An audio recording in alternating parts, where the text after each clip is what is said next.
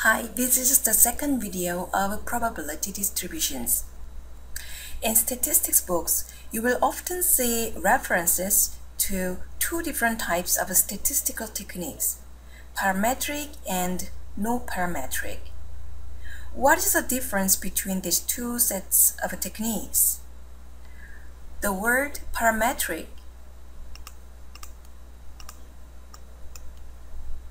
comes from the parameter or characteristics of a population.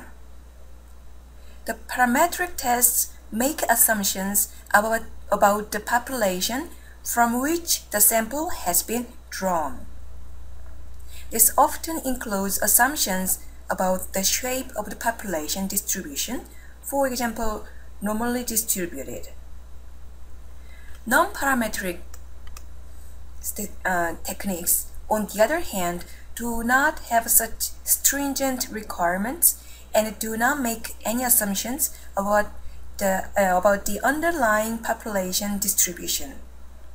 This is why they are sometimes referred to as distribution-free tests.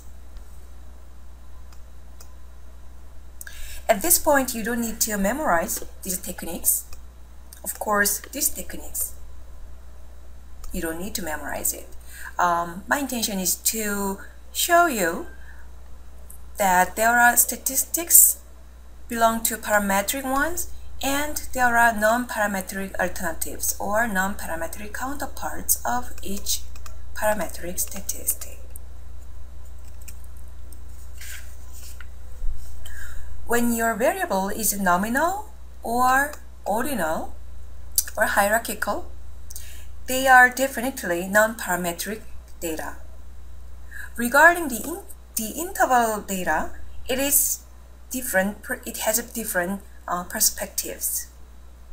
For example, when you have measured something using this kind of a Likert scale, then the data will be interval data.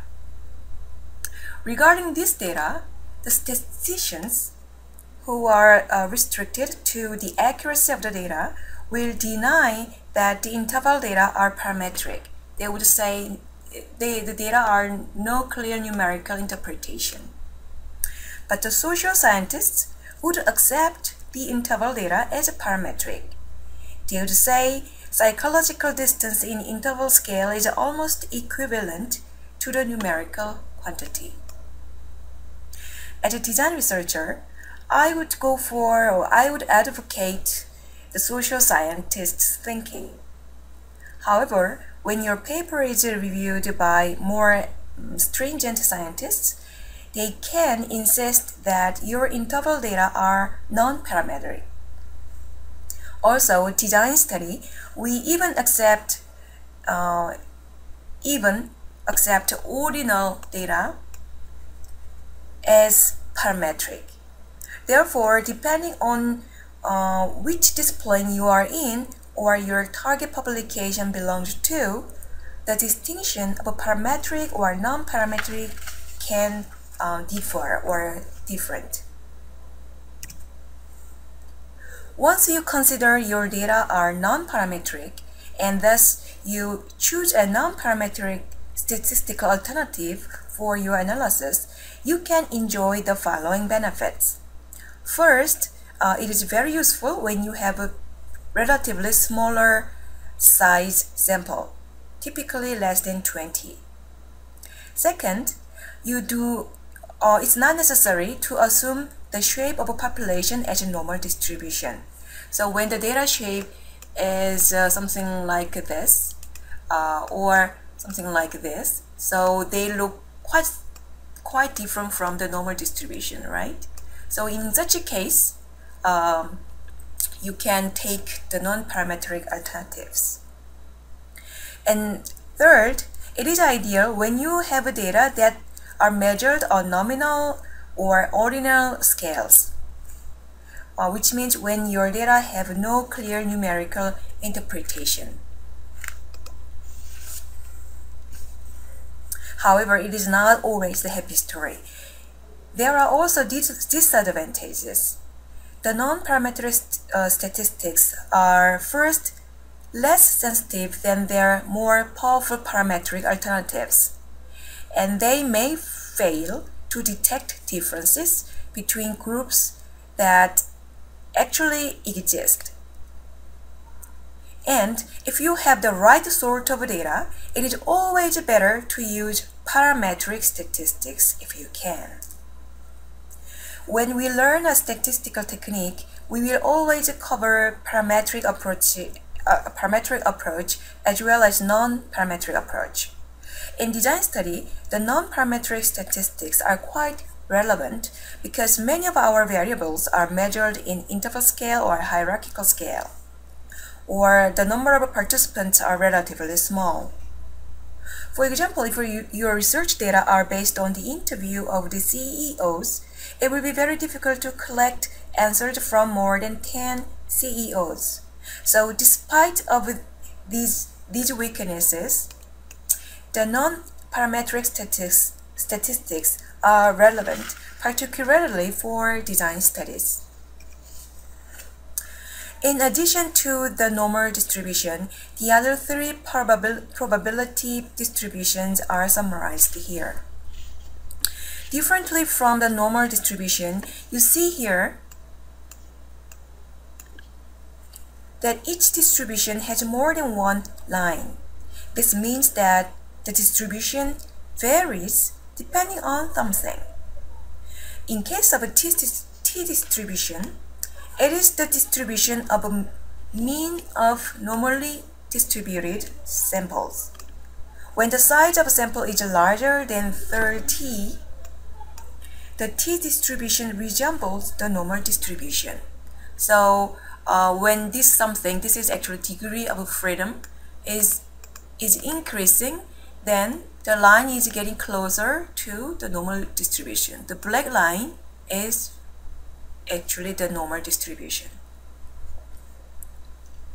In case of F distribution and chi-square distribution, the shapes are drastically changing depending on the degree of freedom. Here the degree of freedom is mentioned using D, and you need 2 degrees of freedoms for identifying the F values in F distribution, and you have 1 degree of freedom in chi-square distribution.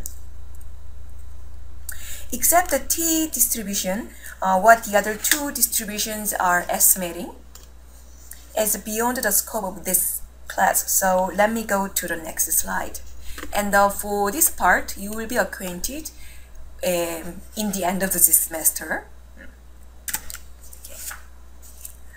To consult the value from the T distribution, F distribution, or chi-square distribution, we need to know the degree of freedom.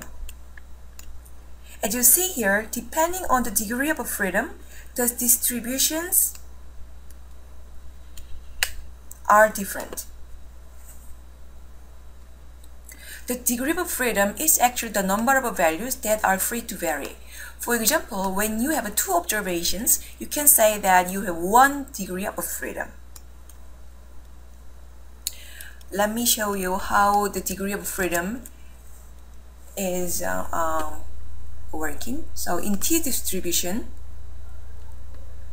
for 95% of probability, the T value for degree of freedom 10 is 2.228. And let me increase here 30. Then it's getting decreased, and then let me put it at 100. Then it is closer to 1.96 if 5,000. Then it equals to the z-score of standard normal distribution.